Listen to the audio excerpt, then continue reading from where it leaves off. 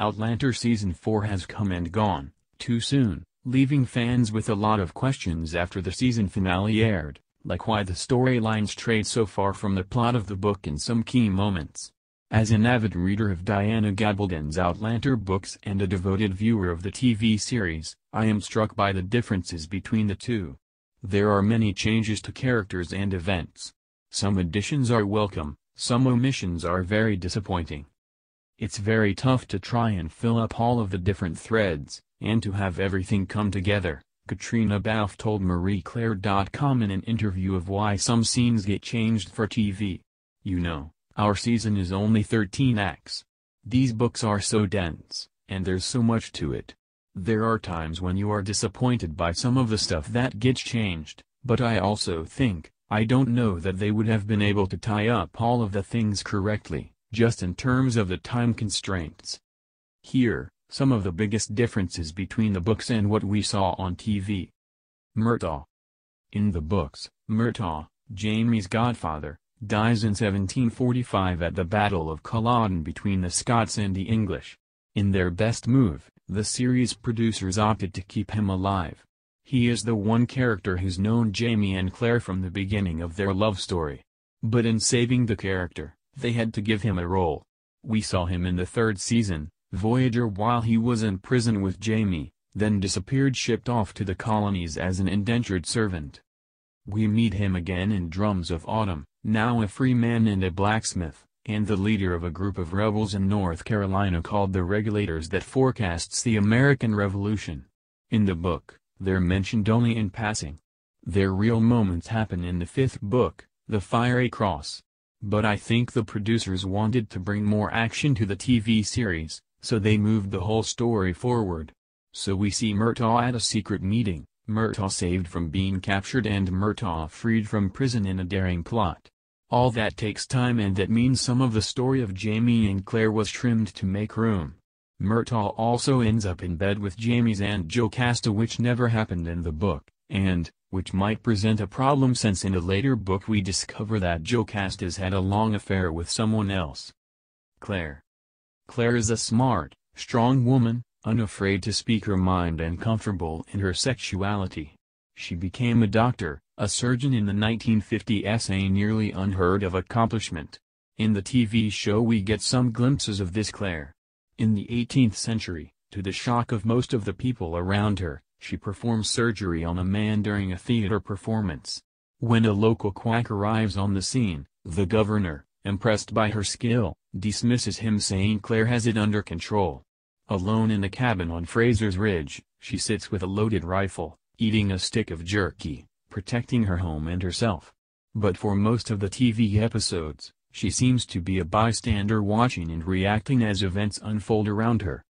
She has some lovely moments, and Katrina Balfe does a wonderful job when they occur, especially when Claire discovers that her daughter Brianna was raped and is pregnant.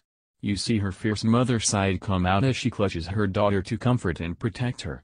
But there are so many missing moments from the book, Claire going out on her own in the middle of a blizzard to find Jaime and rescue him on Christmas Eve. Claire telling Jaime what her life with Frank was like.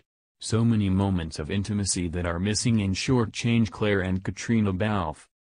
Jaime. The TV show this season was much more focused on Jaime than Claire. Sam Heughan had nearly all the emotional scenes, and he did an amazing job with them. Book Jaime is stoic and eloquent. TV Jaime is more in touch with his feelings. He comforts his nephew Ian when he has a flashback to his captivity. He cries when he finds his godfather, Murtaugh. When Jaime meets his daughter Brianna, who he thought he'd never see, he is overcome by emotion. He goes hunting to bond with her and talk about Frank. He gets to relieve her guilt over being raped. He weeps again when he says farewell to his nephew and Ian volunteers to live with the Indians. I think Sam Heughan cries more this season than in all three of the preceding ones combined. Family. In the book, the Frasers are all about family.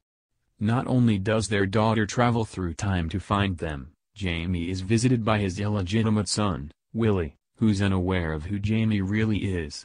Ian is like a son to them both. Fergus, their adopted son, and his wife Marsley live with them on Fraser's Ridge. They have settlers around them who come to Claire for healing.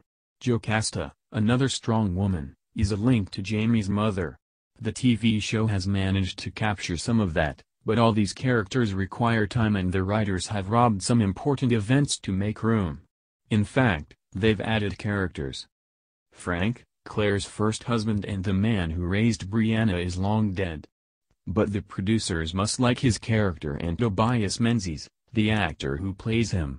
So Frank reappears for part of an episode along with Leary, perhaps the most despised woman in the story.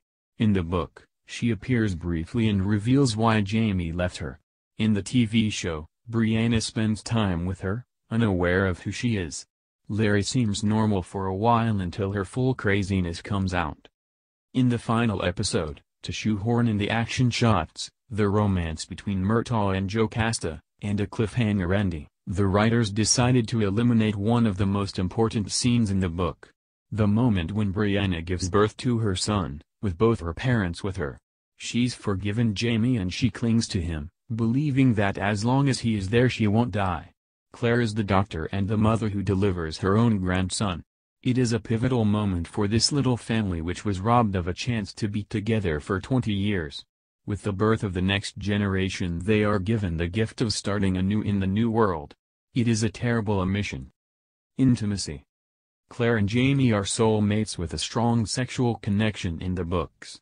Claire is well aware of her sensuality and there are many extremely intimate moments in the books. Much less so in the TV show this season, despite the undeniable sexual chemistry between Balfe and Ewan. Balfe called the bathtub scene her favorite this season. It is romantic and sensual and captures the intimacy between Jamie and Claire. There are 2 other sexual encounters but in only one does Ewan even take his shirt off. In the books, Jamie and Claire never hesitate to be naked together, even on the coldest nights. Sex for them is a way to bond, to mark important moments in their relationship. When they find the field of strawberries in the book and decide this is the place they'll choose to live, they lie down together and make love, almost as a way to consecrate the land. You are my heart and I am your compassion. We are neither of us whole without the other, Jamie tells Claire. They also talk to each other as married lovers do. The TV series has used some of those moments from the book. When Jamie can't sleep because he's heartbroken that Brianna will have to leave them and return to the future someday, Claire comforts him in a gentle, loving way. When there is a distance between them while they search for Roger, she is the one who bridges it and tells him that she loves him and Brianna so much.